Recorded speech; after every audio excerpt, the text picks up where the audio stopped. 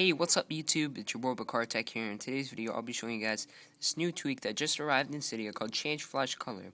It does exactly what it says, change the color of your flash when you take a screenshot. Now you can search this up on your changes, or you can just search it up on Cydia. It's free. You don't need to add a source. It's on the big box repo, which is pre-installed on Cydia. So, as you guys can see, it's very simple. Just download that and install it. It comes with a few settings, and I'm going to show you guys that right now. So you get these settings for change flash color. Make sure it's enabled. And you have the RGB color settings. If you guys don't know what that is, the R stands for, this top row is R. That stands for red. Middle row is green. And the bottom row is blue. Okay? So if say I put this all the way up to 100% and have everything else down, and take the picture, it comes out red. Now you guys can adjust these settings to your liking, and you can get different colors.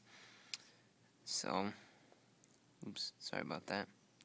You can make that about the same, and then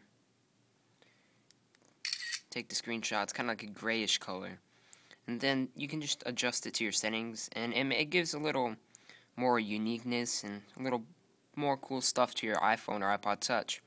So I hope you guys enjoyed that video. I have more awesome tweak videos to come in the near future. I'll have one about every day now. If you guys enjoy these videos, please leave a like down below. The thumbs up, not the dislike. Thumbs up. And please subscribe for more awesome videos, and favorite and like. Yeah, peace out.